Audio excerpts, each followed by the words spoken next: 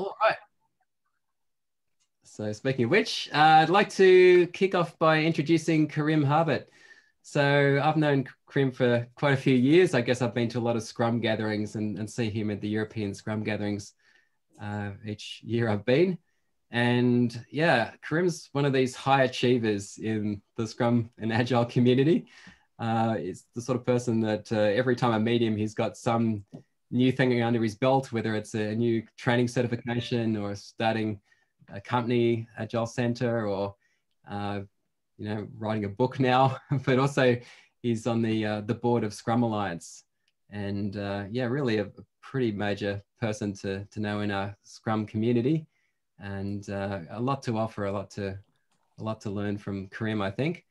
So he is a certified Scrum trainer like myself, but does a lot of work with a lot of interesting people around the world, and very well connected in the Agile community.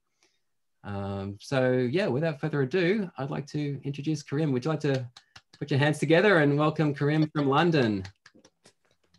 Thank you so much, Rowan. A nice, kind introduction there. And thank you for having me on as well. I appreciate that. I tend to stick to Europe with these meetups. So this is my first session down under. So I'm delighted to be here with you all. What I'm going to do is run through. I've got some slides because on Zoom, you're probably going to get bored of looking at my face on your screen. So I'll show you something a bit more interesting to look at as we go. Talk for about 45 minutes, and let me set my timer because it's been known for me to bust my time box. You'd never know I spent years as a Scrum Master, but I do bust my time box every now and then. So I'll do my best to keep it snappy and keep things moving. So here we go. I'm going to share my screen. Hopefully you can all see that. It looks like you can because I'm looking at what you're looking at over there. You should be seeing my grinning face on a purple background there. Fabulous. So let's dive straight in. This is going to be called the 6 enablers of business agility. And what we're going to be covering in the next 45 minutes or so is high level 3 things. We're going to look at the case for business agility and what business agility is, because there's no universal definition. This will be my definition, and why it's important, why we need to care about this. Then we'll introduce the 6 enablers of business agility, what they are, why those 6, why not other things that people often say, what about the, I'll talk about that, how that came about. And then the third one here is a bit dubious, because what I'm not going to do is talk to you about how to set the transformation up for success, because in the kind of 6 or 7 minutes I give it, that would be impossible. What I will do is talk about some high-level patterns, some high-level challenges I've seen over the years on many failed transformations, some successful ones, and how I think we can prevent some of those issues going forward at a super high level. All right, so this is just an overview. So that's going to be the 3 high-level topics we cover. So yes, this is me. As Rowan said, I've been around in the Agile space since about 2008, 9-ish. I was a software engineer, project manager before that, traditional project manager, PMP, all that good stuff. Scrum was my introduction to Agile back in the day, and I was a Scrum Master for 5 or 6 years from about 2008, and I've been sort of an Agile coach and trainer ever since, focusing largely in the business agility space. So that's where I am now. That's what I'm passionate about, but I've never forgotten my Scrum roots, and I still do work with Scrum teams as well. Anyway, enough about me. Let's talk about woolly mammoths, because why not? Now, if we go back thousands, tens of thousands of years, millions of years, there's a lot of evidence to suggest that animals get bigger and bigger over time through a process of natural selection. I'm told if you go back far enough, there was a 2-ton wombat that used to lumber around the outback of your good country. And the woolly mammoths, of course. I recently, just in my local park, went yesterday with my little girls, and there was a kind of a brachiosaurus, which is one of the tallest animals to ever live, not a real one, obviously. One of the tallest animals at 12 meters high and 30,000 kilograms, 30 tons, metric tons, right? These enormous, large-scale animals, but they got bigger and bigger over time, particularly mammals and reptiles, because there's a competitive advantage when the climate and the environment is stable to being big. And if you think about that advantage, when you're squaring up against others in your species, the bigger and the stronger one tends to prevail there, fighting for resources. If you're a predator, you're more able to catch your prey if you're bigger and stronger. And if you are trying to fight off predators, again, you don't see too many leopards taking out elephants because the elephant's just a bit too big and strong for them. So being bigger is going to help you there, not to mention having more access to resources if you can travel further distances, and to be able to store more resources so that you can survive the lean times. In short, the natural selection process leads over time to us getting bigger and bigger and bigger. And 4 million years ago, our ancestors were about 4 foot high. We're mostly bigger than that now. All right, so there's a lot of evidence to suggest that.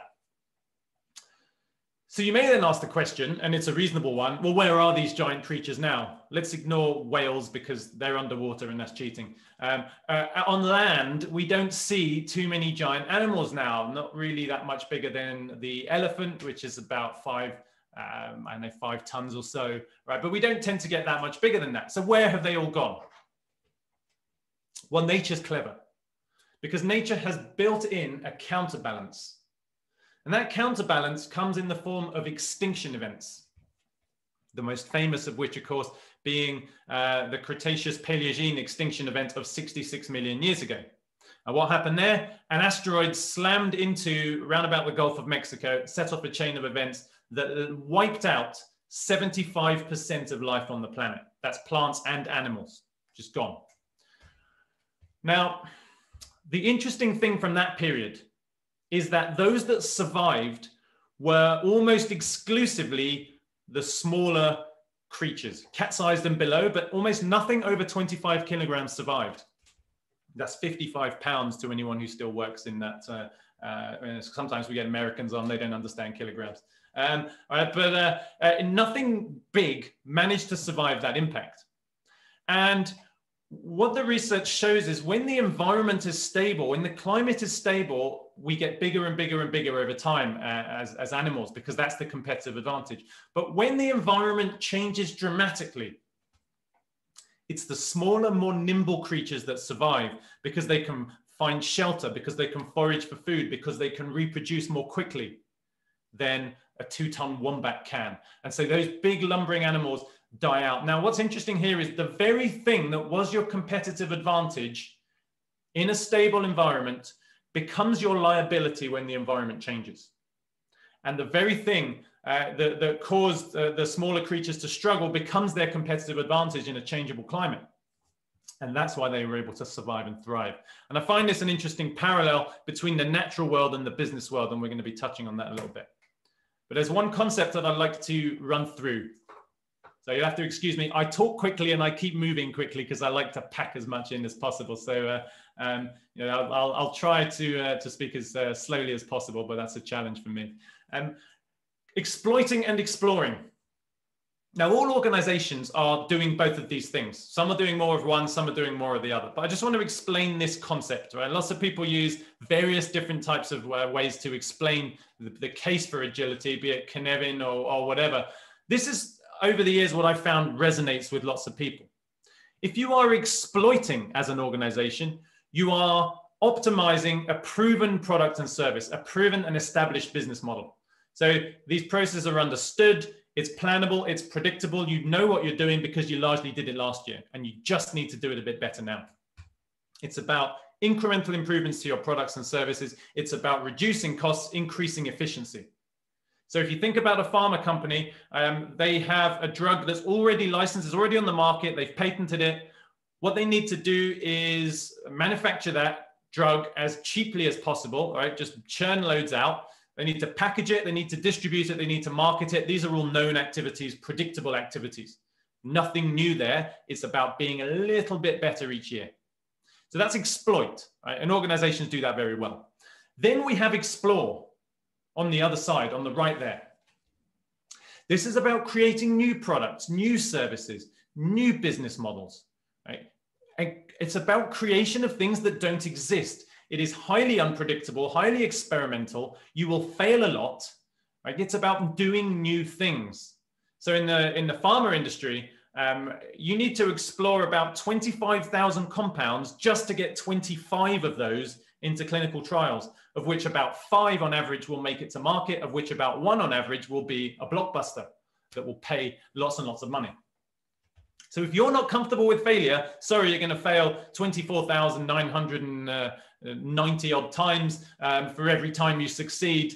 So you better get comfortable with that. It's a very, very different mode of operation. On the left is about efficiency. On the right is about agility, right? It's a very, very different activity. I just want to dive into this a little bit more because I think this is vital for us to understand. Here is a great example of exploiting with efficiency, right? This is the Model T, which was the car of the century, or car of that century. This is the 20th century. And back in the 20th century, organizations survived and thrived through being experts at exploiting. The Model T was made for 19 years. Now, what was special about the Model T? Nothing particularly. What was special about it was how it was created. It was introduced in 1909, but it wasn't until 1913 that they changed the way they made it.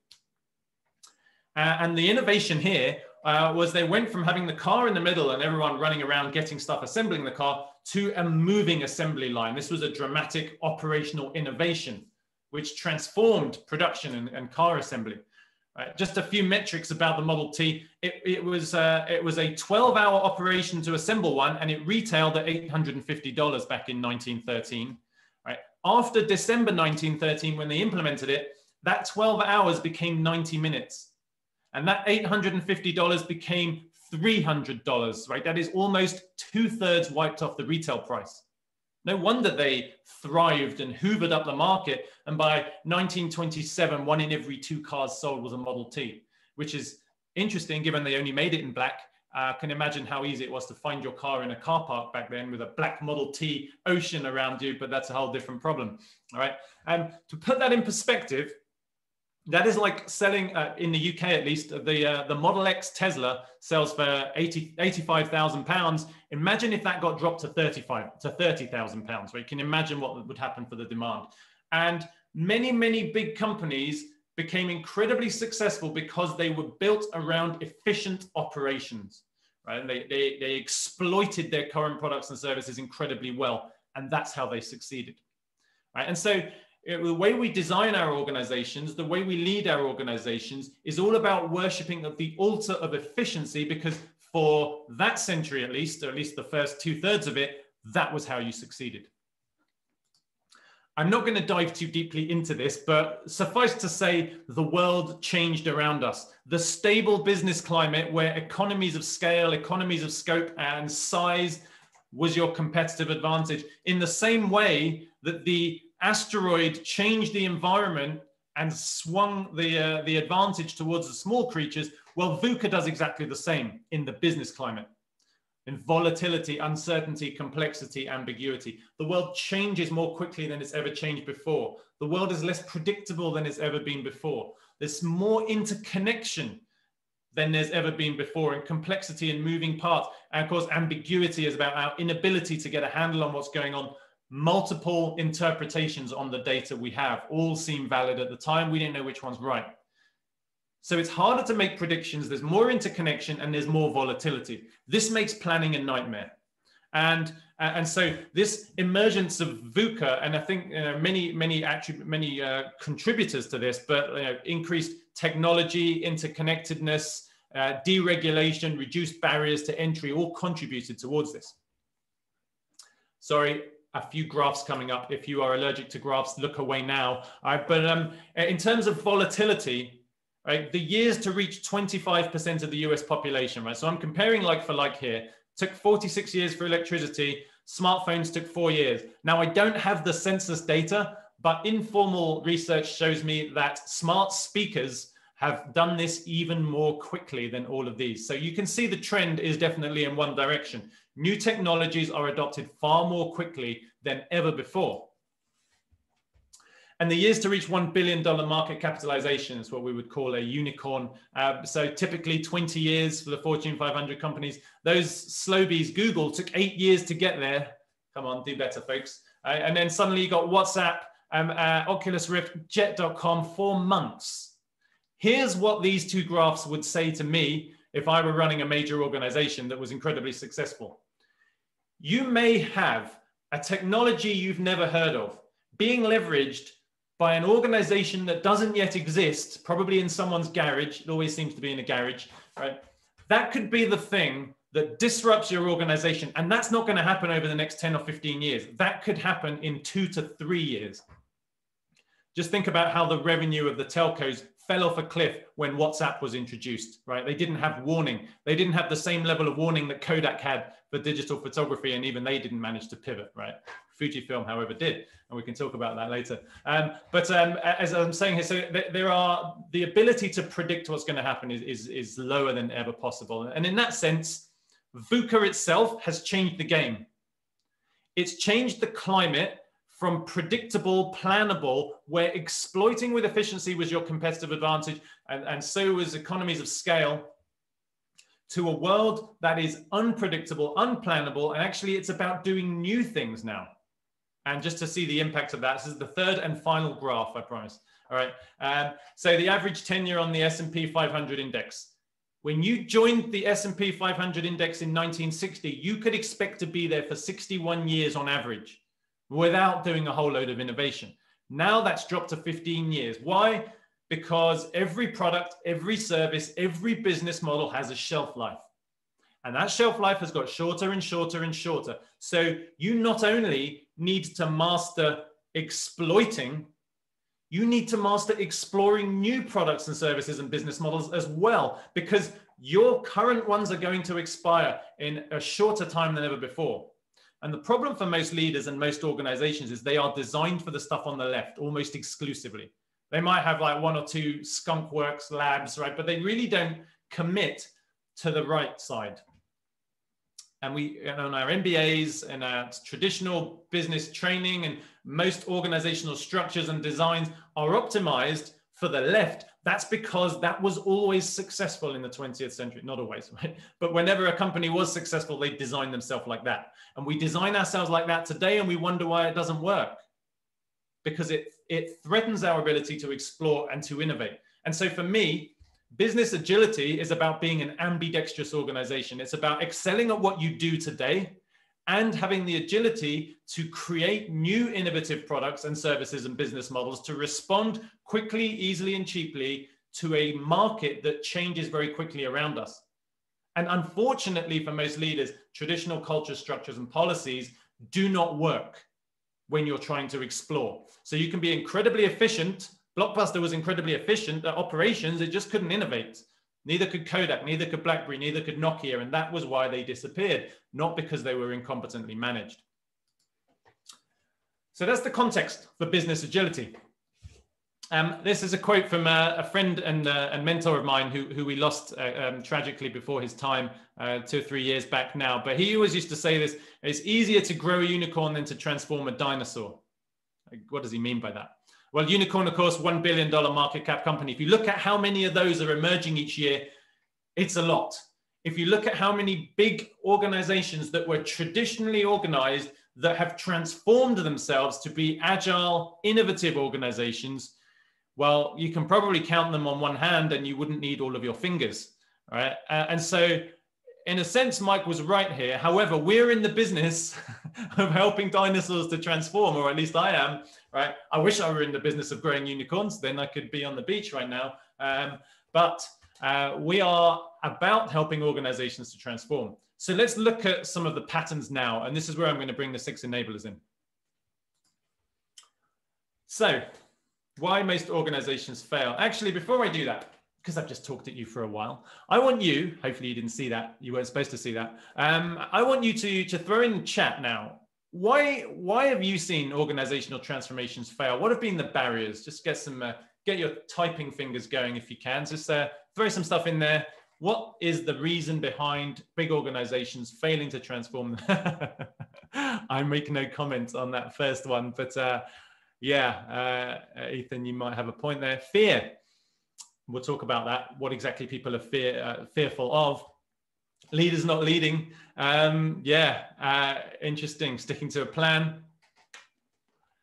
This is fine if it's the right plan, right? bureaucracy, lack of alignment, structures. Yeah, all of these things, right? And it's funny when you get people to brainstorm, I can't even keep up with this, lack of vision, budgets. Yeah, you get the idea, right? When I get people to come up with these things, though, there's never a lack of knowledge about what prevents these transformations from succeeding. And then when we go into a transformation, we keep doing all of these things we know are going to block us. It's quite interesting. Agile coaches that only know software and that only know, insert your framework of choice here, Scrum, Kanban, safe, less, whatever it is, right? So yeah, the limitations of Agile coaches, one of the motivations I think for moving into this path. So thank you for that.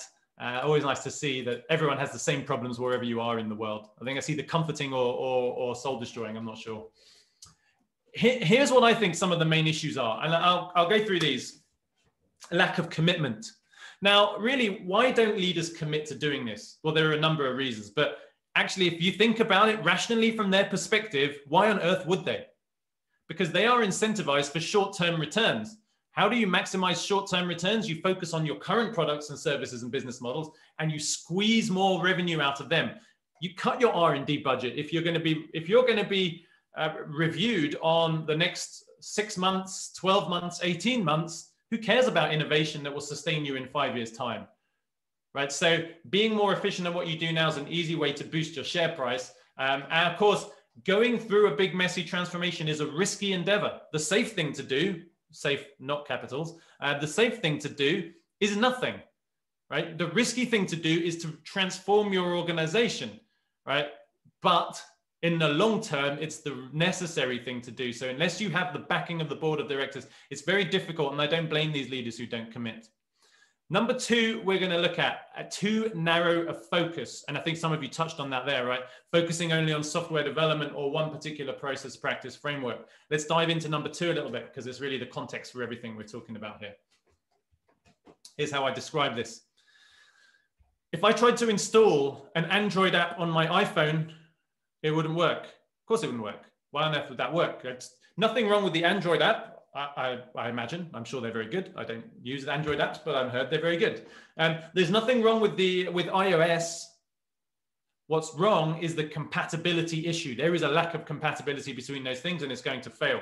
So how about this? If we install our trendy new ways of working, our processes, practices, frameworks, tools on our traditional organizational cultures, structures, policies, yeah, that won't work either, right? You see, oh, but Google do this and it works really well. Yes, that's because they're designed for it, right? You in your big bureaucratic retail bank, not so much, right? Oh, if we can just call our teams squads, everything will be fine. And we just haven't configured Jira properly, right? But you see this all the time. They're addressing these things that just don't matter. And what they've failed to do is to create the organizational operating system for agility. So really what I think they're working on here is ways of working. I call ways of working processes, practices, frameworks, tools, technologies, right? All of these things incredibly important. I make a living teaching a lot of these things. I don't knock them, right? But in every single one of my Scrum classes, I say, yes, we're learning about Scrum here. Unless somebody is creating the environment for this to work, the organizational operating system for these things to work, they will not work. And what do I mean by the organizational operating system? Well, over the years, I've narrowed it down to these things, and there have been so many iterations. I was looking back at a version of this from 2014. That's how long it's been in the making. And a lot of these things were here, as were a whole bunch of other things, and I've evolved it over the years, right? But we're going to go through these things because actually those other five are what actually count. And as a leader, we need to make reasonably effective decisions in these areas to allow these ways of working to work. We need to create that operating system. And that's what the 6 enablers is about. Actually, it's about 5 of those enablers being the enablers, and then the 6th one really being the ways of working that we install on top of it, right? And so we're going to run through that because it's so often ignored in most Agile literature. So I can't go through these in any depth at all, but what I will do is just give you a flavor of why they're here, right?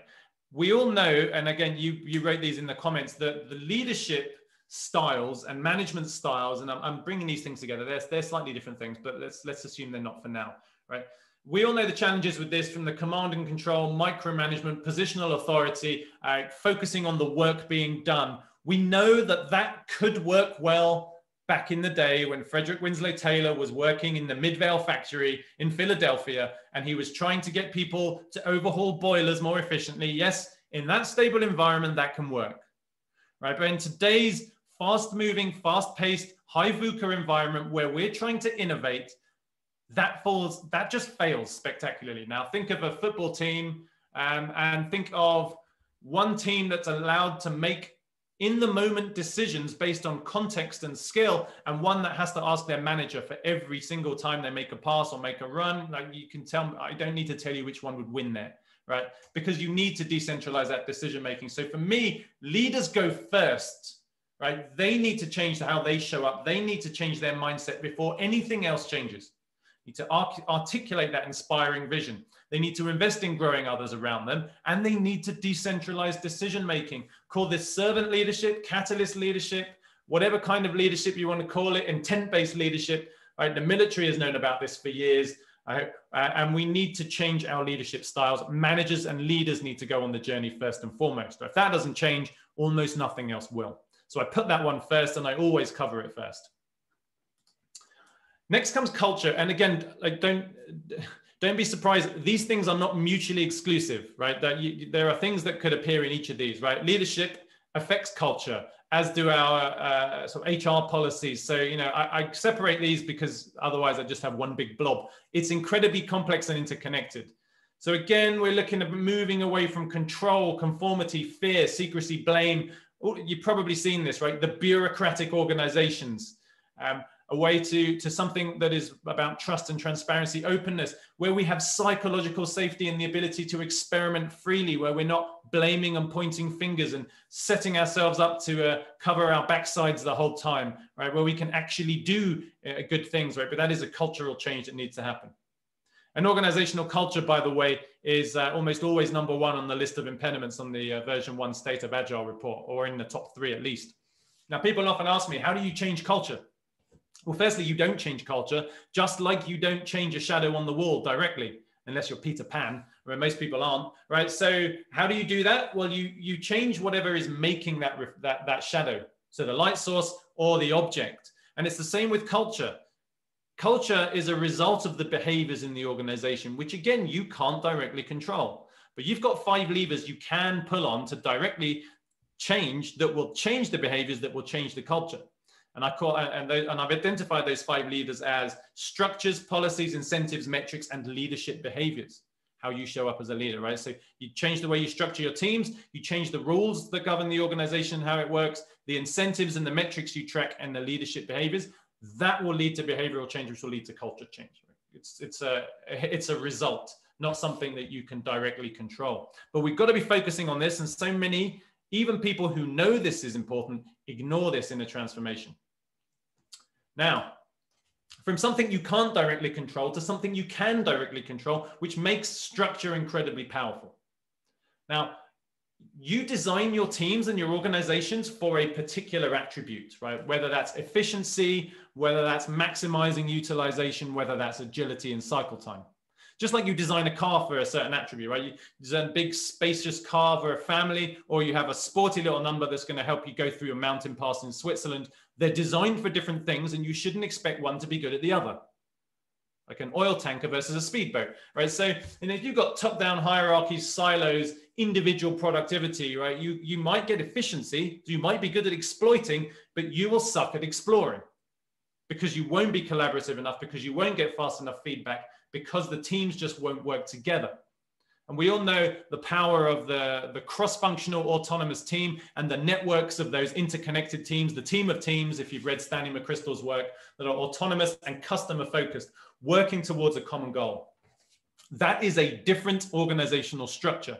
So when you end up with is kind of a traditional structure on the exploit side and a more network-based team of teams structure on the explore side, we call that an ambidextrous organizational structure, with a level connecting them to make sure that they are aligned and able to access and share resources and capabilities.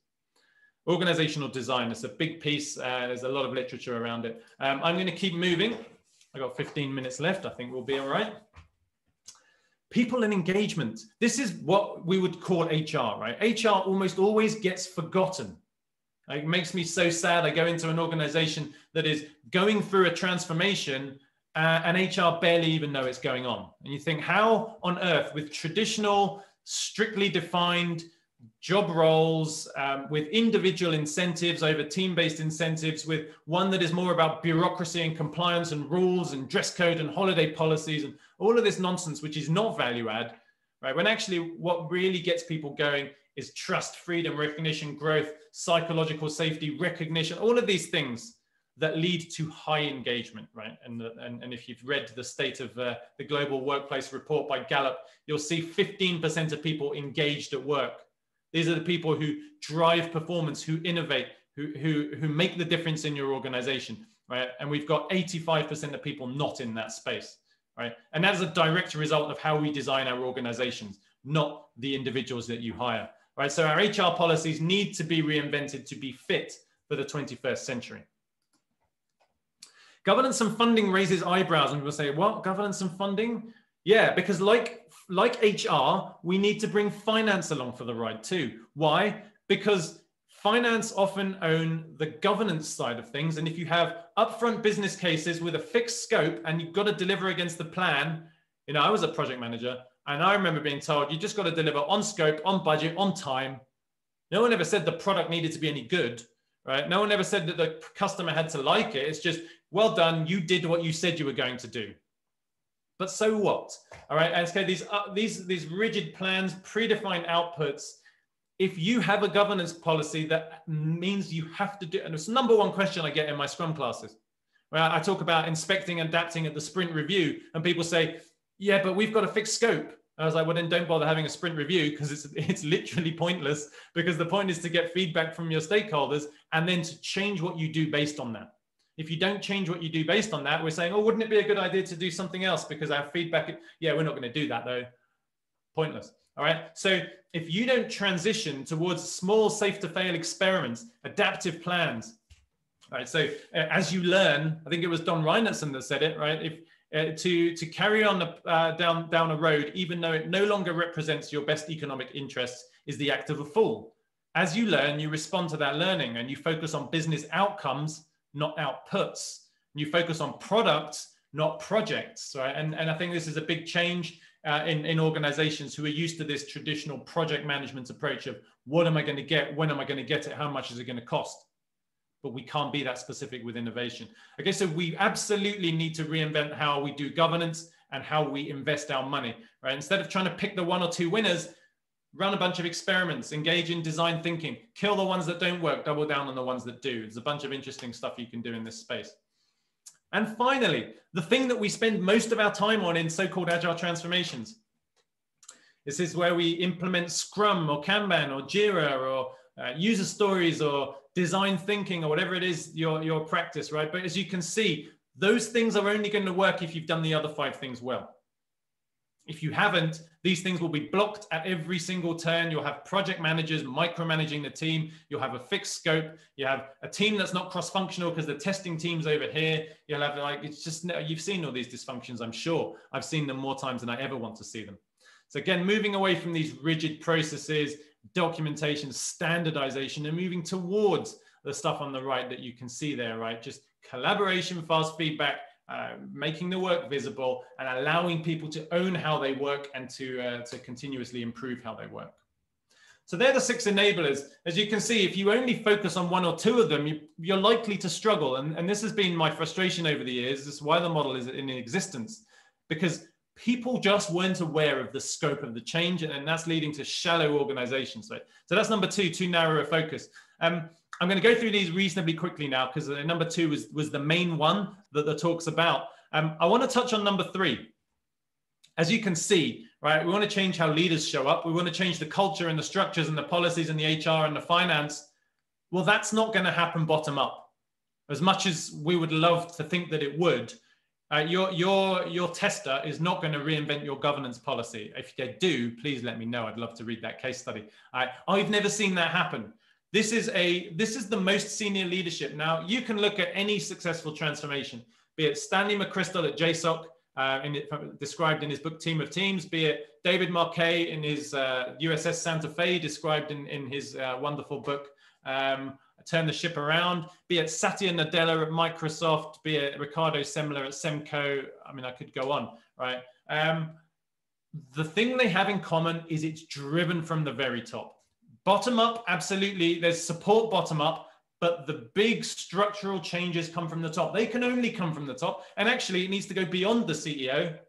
And the board need to support this, and the board need to recognize the importance of business agility and innovation as well. Because if the board doesn't have your back as a CEO, you won't last very long and you won't commit. And that will be that number one again.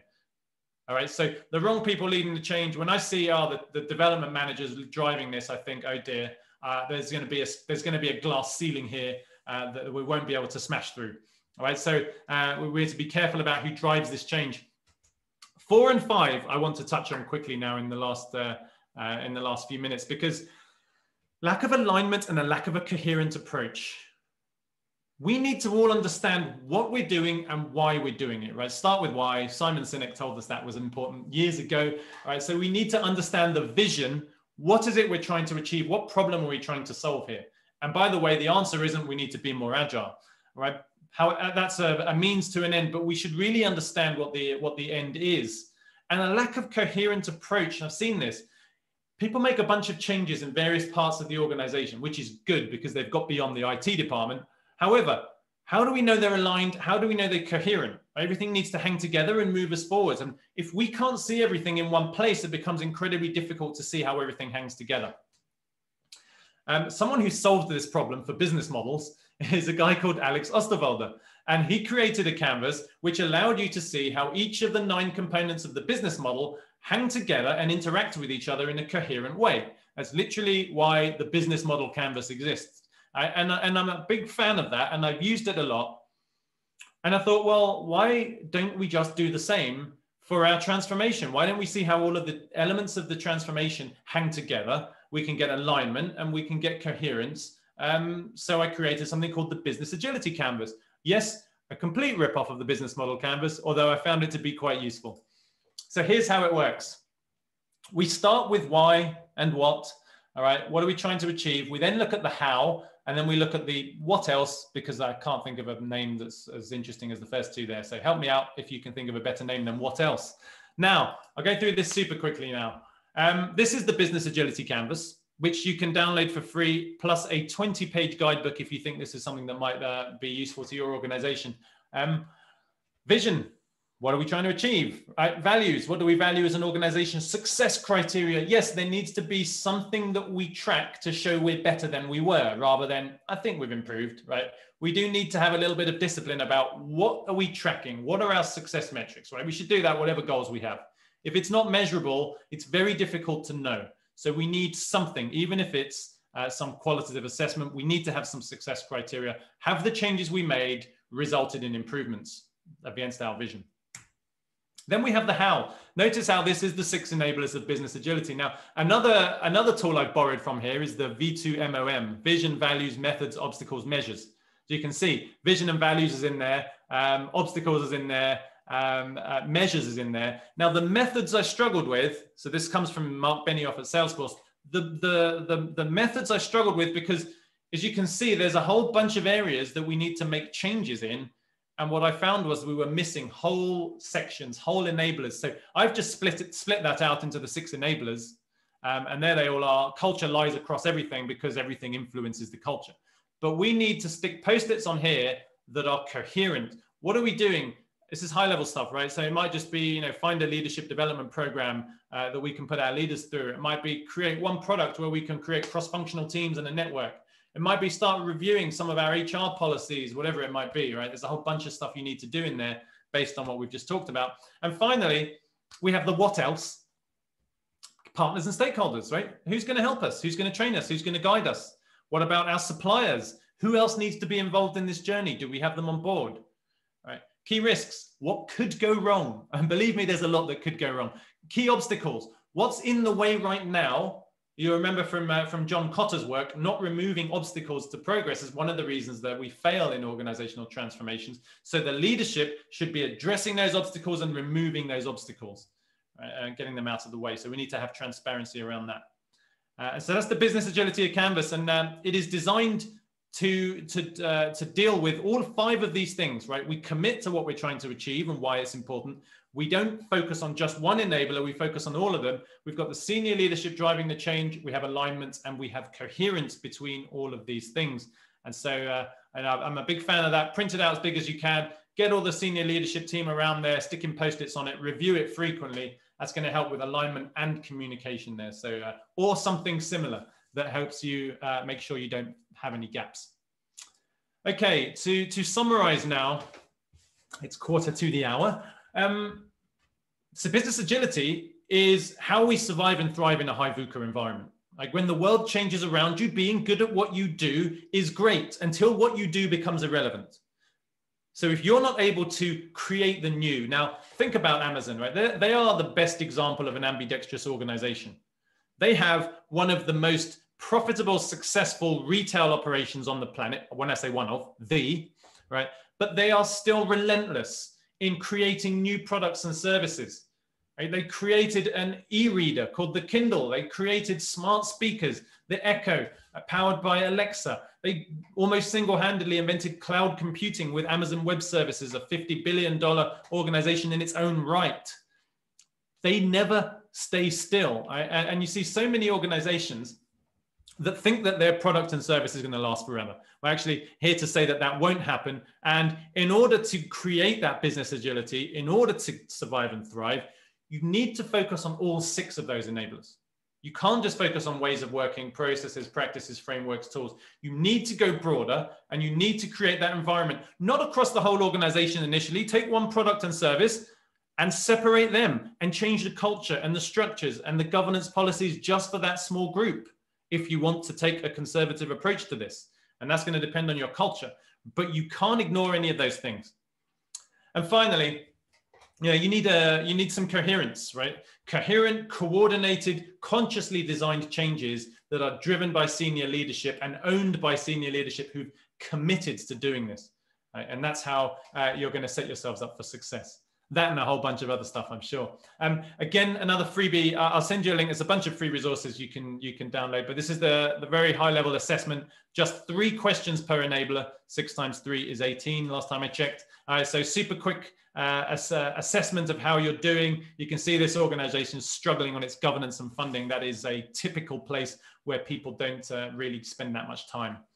So you can check out the self-assessment. You can check this out as well. I go significantly deeper in here. This was my labor of love over the first lockdown. It is now out. It was out in early June. So feel free to check that out. If you visit 6enablers.com, and I'll ping the link out. You can see it up there at the top there. You'll find a bunch of free resources. You'll find an assessment around employee engagement and a whole bunch of other things which people have found useful, all for free. So check those out. Couple of minutes over, but that's not the biggest deal in the world. Thank you so much for coming and listening. And I really look forward to continuing this discussion in the Q&A, but that is all I wanted to say for the presentation. So thank you so much, folks. Hey, well, everyone, would you like to thank Karim? I'm a bit blown away by that. That was fantastic. Derek. Excellent. So we're moving into Q&A. So to confirm, could I get you to add your questions to the chat, and I'll pick them up. If there's I guess a double up, I'll try to consolidate where I can. But we do have some questions which were dropped during the session. So this was actually at the start of the session. I think it was actually from Ethan. So which framework is best for business agility, Karim? Yeah, so for me, hopefully the question has answered itself really. Like if you don't address the other 5 enablers, none of them will work. All right, so that's the first thing I'll say. If you have addressed the other 5 enablers, any of them can work, right? But you'll need a combination, right? So early in the process, you should be investing in things like design thinking, right? So that you can quickly, easily, and cheaply test and validate new business and product ideas. So design thinking, I'm a big fan of. And then when you're building out those ideas, Scrum, large scale Scrum, even safe, to be honest, because you can do safe well and you can do it badly. That can work. Now, the thing about safe, and where I do give it some praise, is if you have a certain type of culture, right, what I would call a control culture, they have a very conservative attitude to transformation. And therefore, safe as your starting point is about the only one that won't get rejected outright. Like I'm a less trainer, right? Large scale Scrum. I'm a big fan of it. I know in most organizations, if you try and introduce that in day one, you will be invited to see the door, right? So for me, the framework itself is less relevant, but the organization's approach to change and how quickly you change is one thing to ponder. And if you've got the environment in place, any of those will work well and can work well. The one thing I will say is less is about the only framework for product development which addresses some of the other enablers, right? And my thinking has been influenced deeply by Craig Larman over the years. It addresses governance, it addresses structures, it addresses leadership. Every single one of those enablers, less has an answer for. And so in that sense, less is going to make your life easier. But really, any of those things will work if you create the right underlying organizational operating system, even safe. There we are. Excellent. So we have a question from Niranjan. So can you share real life examples for budgeting the Agile way? Oh yeah. So I've actually, so this was kind of what opened my eyes to this. Back in 2014-15, I was working as part of a transformation at Barclays Bank based in the UK. And that bank is 330 years old. All right. So this is not a Monzo style startup. This is an organization that was about as conservative as it comes. And what they realized is the first 2 times they tried to transform it failed because, of course, big upfront business cases. And then we funded the next 18 months worth of projects and that can't change. It's like, well, how do we have agility in that context? And the 3rd time around, they addressed it. Now, what I will say is they kept 2 separate governance processes: the software development lifecycle, which was your traditional approach with a business case and a project plan, and what they called lean control, which was, and actually this worked incredibly well because, and it sounds really simple, but what more do you need? You identify a product. In this case, it was a corporate banking product we were working on, had 5 teams associated with it. Do we need a bunch of projects, or do we just need to fund that product so that those 5 teams are there, and then put an empowered product owner to deliver value constantly? And every quarter, we track progress against OKRs, objectives and key results, and we decide, have we delivered as much value as we wanted? Have we hit the business outcomes we want to hit? And then every quarter, we can scale up, give them more teams, or scale down, take teams away and give it to another product that's more worthy. And in that sense, all of the upfront business cases went away, all the project plans went away, and we just continually flowed value. That's all it was. It was continuous product development. And then the governance process is what? Each quarter we just review.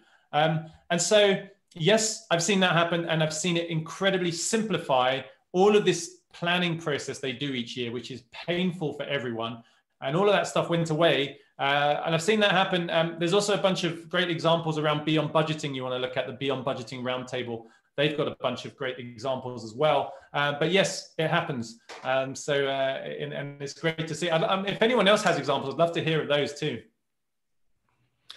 So we've got another question from Niranjan in regards to the business agility canvas. So Niranjan, if you're still on the line, can you chime in there? Yeah, can you hear me? Yes.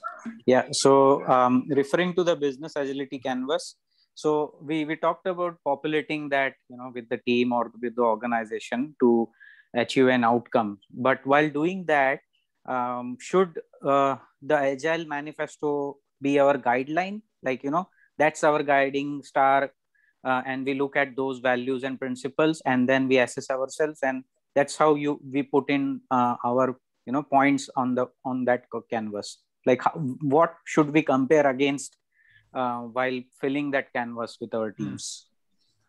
That's an interesting point. I've never done that, and I've never considered doing that, because really what you want to do is design a bunch of changes that will move you towards your vision.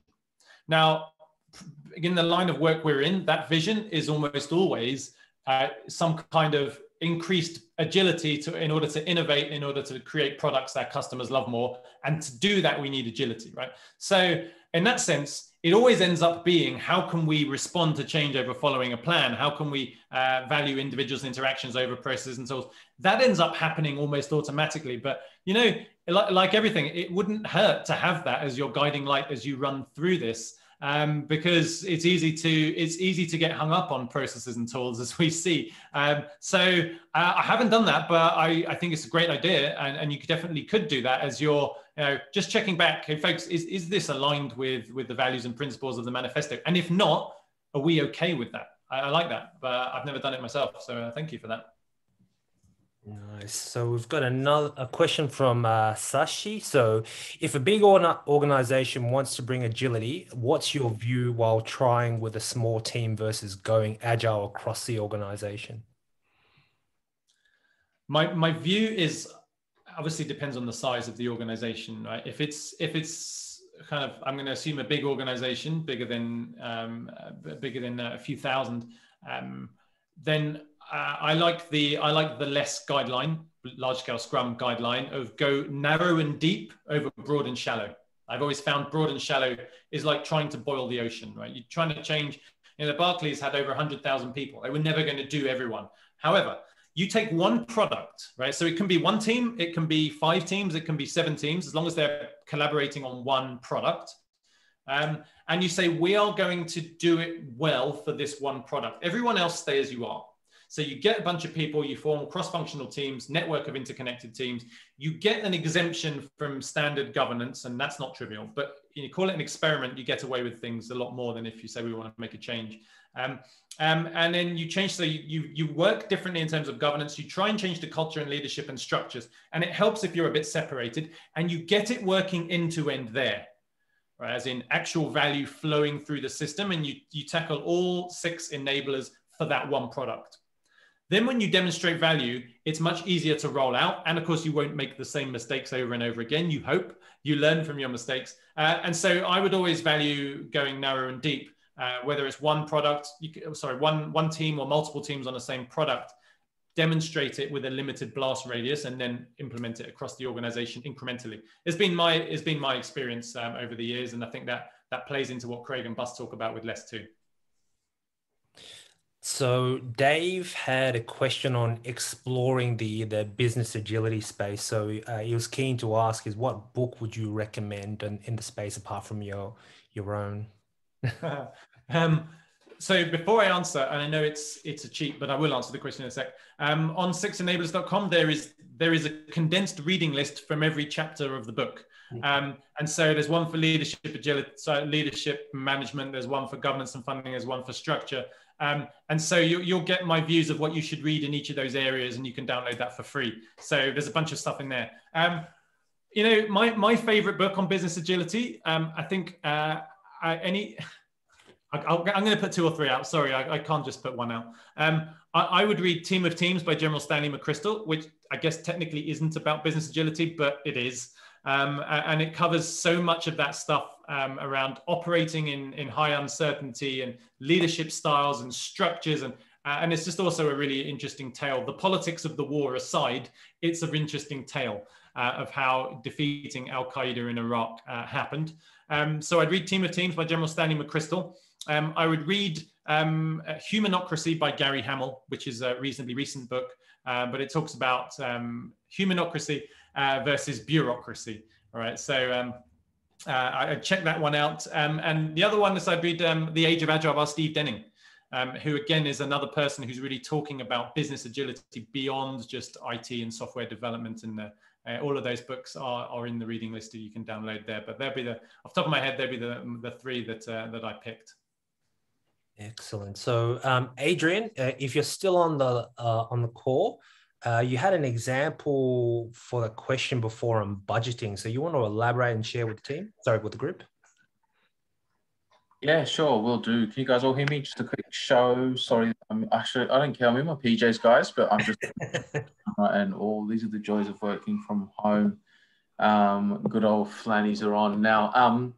a real quick one from me. So so working in a bank a while back, one of the things that we did, and you'll probably see this in all organizations you worked in as well, competing priorities. Yeah, we just couldn't get past the whole competing priority issue. And when you start diving deep into what was the source of that, it fundamentally came down to the way things were being budgeted for. So, you know, every year budgeting cycle happens, funds are arbitrarily assigned to everybody, and everyone tries to run their own agendas, their own projects, and the organization was pulling itself apart at the seams.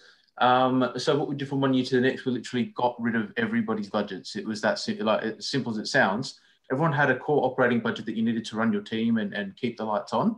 For any value add work, there were 3 battlegrounds that we wanted to exploit or explore within the organization, and created cross-functional teams across all functions of the organization that were assigned to each of those, or at least a head to sort of, you know, to spearhead that piece.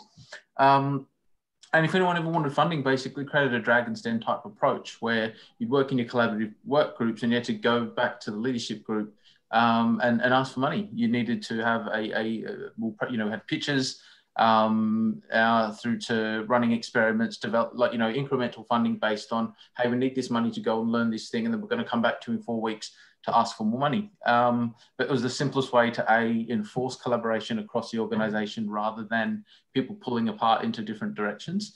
And it got rid of the budgeting problem altogether. And I mean, this was here in Australia. It was Ubank. It was an organization of about 250 people, right? So small startup sort of scale, but you know, it didn't take long to fall into the traps of pulling apart as opposed to working together. And that's how we fixed it. I love that. Thanks for sharing, Adrian. I love hearing stories like that, especially in a bank. And if you can combine that approach with design thinking and testing your business ideas with cheap MVPs, it becomes very powerful, because you can say, you know what, you have this amount of money, you can go off and spend to test an idea. If you want more, you come back and demonstrate with data that this is something worth pursuing. And in that sense, you run lots of small experiments and you kill most of them, right? But as you should, and then you double down on, I love that, thank you. So we have a question from Alison. So how do organizations who have introduced Agile for a few years, whereas embedded in a way they deliver, keep Agile fresh and current? People can sometimes get a bit stale or forget how to work efficiently together. So Alison, if you want to elaborate, if there's anything else there.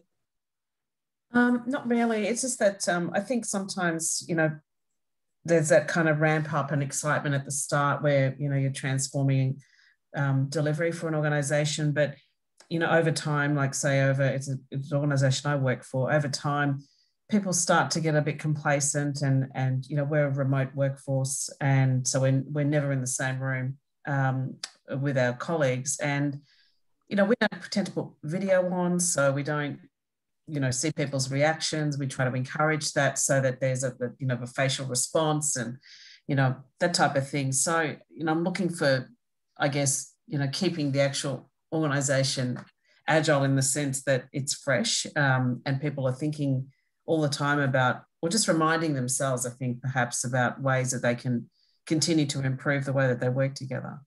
Is there anything that you kind of think off the top of your head that could be a consideration of keeping it fresh?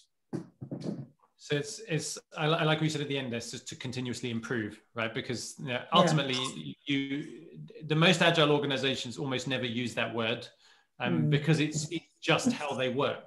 And so you use that word with a big organization that doesn't have it. It's like, hey, you need more agility. But once you have it, it's like, right now, how can we be better? Whatever better means to you.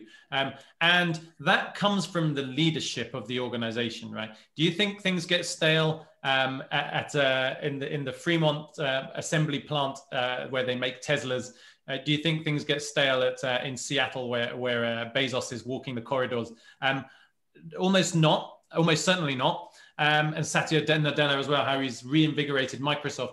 And the reason is because leaders expect that of people to be constantly demonstrating improvement of their leadership, but of teams as well. And of course, you can't just expect improvement. You have to empower them to make the changes to improve. Otherwise, it's highly unfair, right? But, you know, you go back to the days of Toyota and Taiichi Ohno, and he was the same. There's a famous example of him coming back and seeing a team's way of working that hadn't changed for 2 months. And the translation gets a little bit lost, but he accused them of being salary thieves, which you probably don't want to do. But because in his mind, your job is to do your job and improve your job. And that culture has to be set from the top. If your leader comes and says, one of the last 3 things you've done to be more effective as a team, you better have an answer to that. And so it's easy to get stale when no one's looking, right? When no one's expecting you, no one's pressuring you to be better. But if you have that expectation on you embedded into your appraisals, embedded into how you get together each day, then just focusing on being more effective is always going to result in that happening, or mostly. So I would say it's a leadership and culture thing for me. But I'd love to hear everyone else's thoughts on this, because it's an interesting one. So I'm going to brush up on my my katakana right now, and it's Tomisu, and his question, or more of a comment, is that the misconception of Agile is IT centric only, needs to be addressed among business departments. So Thomas, is there anything more you want to elaborate on that, or more on the comment or the question?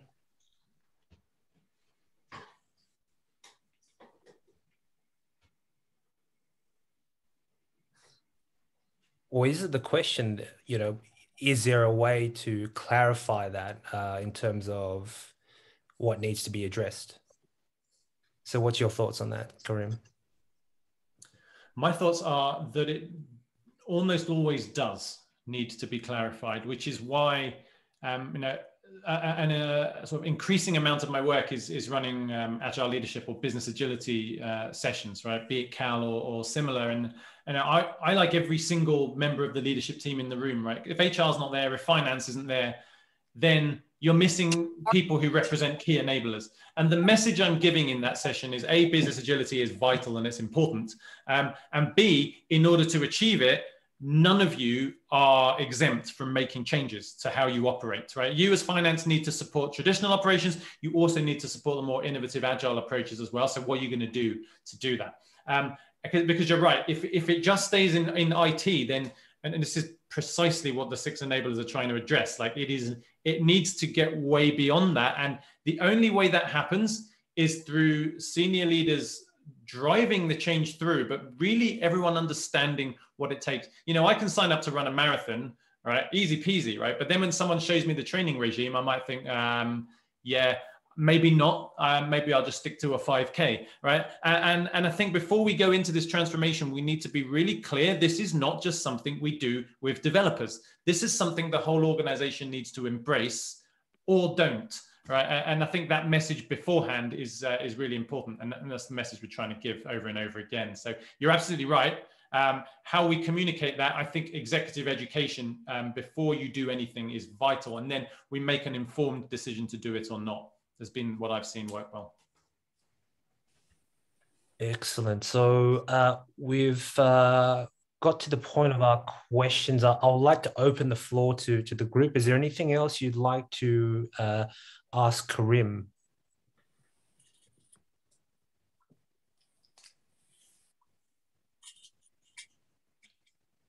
Okay, so it's 9:08. Ron, over to you, sir.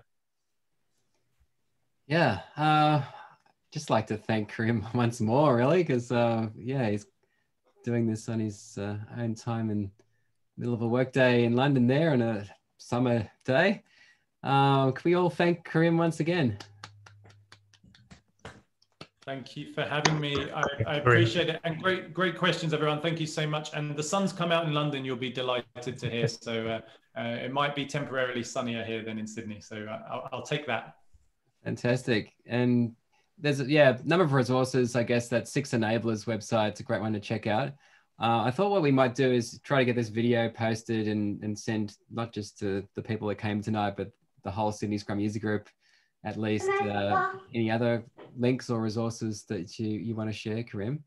So we'll see if we can get that out. No, I've consolidated that all. If you just click on resources on 6enablers.com, it'll take you right down to where everything is. And those are the main tools that I share with people right now. So if you want to follow me on LinkedIn or Twitter, every now and then I'll share some different stuff. But no, it's all on there. So a single link now, because I was sending so many things out, it just got out of hand. So you'll find it there. That certainly makes it easy. Fantastic. And look, you're getting a whole lot of feedback. Everyone's pitching in there on chat there. So yeah, if I could pass you a celebratory bottle, I'd do that, but we're in the other side of the world, and we really appreciate your time and energy that you put into it tonight. And everyone that's come along tonight, thanks so much for those questions. I think there's a lot of really interesting discussion there out of that. And yeah, I'll certainly be finishing up Karim's book, and I really recommend it. It's a great read. Do check it out. Thanks, everyone. That's all we've got for tonight. It's wonderful to see you all along tonight. Don't have much planned for the next meetup, but if anyone's got any proposal, anything you want to suggest, I'll be on the call perhaps for another few minutes, and happy to chat. But otherwise, thanks, Karim. Thanks, everyone. Thanks, Derek. You're welcome. Everyone. Thanks, folks. Thank you. Thank you. Really good. See you around, maybe.